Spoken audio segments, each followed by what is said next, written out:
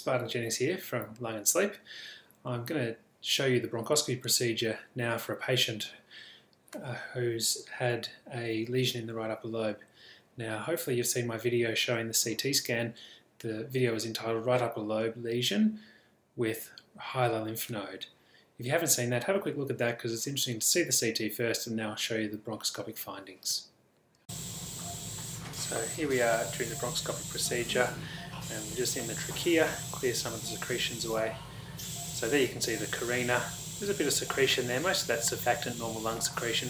There seems to be more than there should be. We're just going down to the right main bronchus there, and there's the right upper lobe.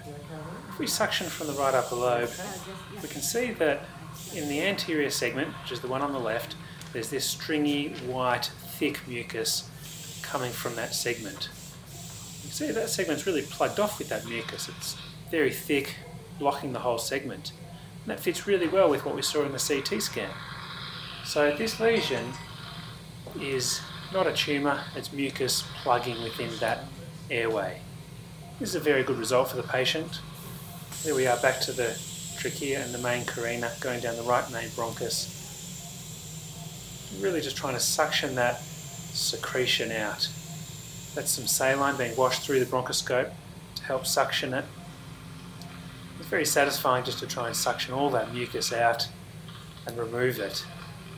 And there we are, getting it out, and there we go. We've suctioned it all out. That's the apical segment up there, that looks clear. Posterior segment, and there's the anterior segment.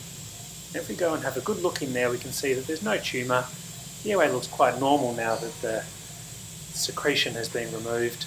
Now I'm just flushing some saline in there to demonstrate no tumour. A nice case where the CT scan showed obstruction of one airway, and we could map that bronchoscopically using the CT scan as a guide to the anterior segment of the right upper lobe, and we could see that that was mucus plugged. And once we removed the mucus, there was certainly no obstructing tumour, which was a good sign.